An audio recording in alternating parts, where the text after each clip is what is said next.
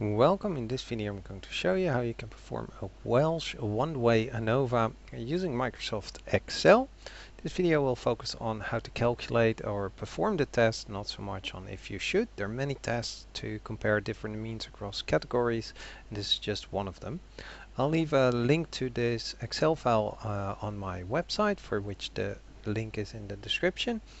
And on the website you can also find some more information about alternative tests and a little bit about which ones might be better, but the Welch test is often one good test to actually use. Now I have my data available. The locations are 1, 2 or 3, so those were 3 locations. They were actually Diemen, Haarlem and Rotterdam, 3 cities in the Netherlands. And the grades is my skill variable, so the grade that the students actually gave the course on that particular location. I start off by also writing down that I have 3 categories as my number of categories.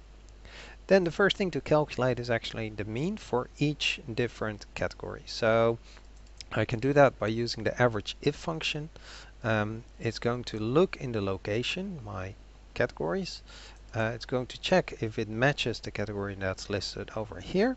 And then it's going to calculate the average of the scores in column B, which are my grades. I can then simply copy paste this down, and then I have the average within each of the 3 categories. The next thing is to calculate for each score the difference with its corresponding category mean and then square those results. Now I've done that actually in column C, and it looks like this. It actually checks if the cell might be empty. If so, it doesn't do anything, and otherwise it's going to do exactly what the formula says to do. It looks at the value, the 20, and then subtracts from that something known as a VLOOKUP function. So it's going to look up the category, which is over there, in this table, which is these, and then it's going to return the second column of that table. So this is the first and that's the second column, so 2, and then 0 for a range lookup to be set to false, so that it only uses exact values to be found. I close all of that and then square the result. Now notice I'm using a semicolon. Your system might be using a comma to separate variables. I can then simply copy paste this down, Ctrl C, or double click on the autofill handle, and it scrolls all the way down. Notice that the range of the table is between $signs. That prevents it from moving when I copy paste it. Alright, step 3 is then to determine the counts for each of these categories. So similar as average if, there's also a count if. Simply going to count in the category, the column A, and how often then category 1 actually appears. And I can copy paste this down, and that gives me the sample sizes of each category. The sample variances uses our column C. It's simply the sum of all of those, so I can use now sum if. Again, if in column A it matches the number 1, then sum the column C, and then divide that by the number of items in that category minus 1. That's this complicated looking formula up here, and that's exactly this in Excel. I can copy paste this down again. So those are my variances per category. Then we calculate the so-called weights, which is the sample size divided by the variance. Now we have both of those, so it's a simple matter of saying, well, this one divided by that one, and copy paste those down as well. Now you might notice that the total of these doesn't sum up to 1 or 100%, so we adjust it by doing so. So we are going to simply say where our adjusted weights are going to be the original weight divided by the total. So that's exactly this formula. Again, using $signs because I want this total not to move when I copy paste it down. Just for completion, there's the sum, just to check if it's actually going to be adding up to 1. We can then determine the overall weight by using the sum product, and that's this. We're going to multiply each of these with the corresponding average of these, and that's what sum product exactly does.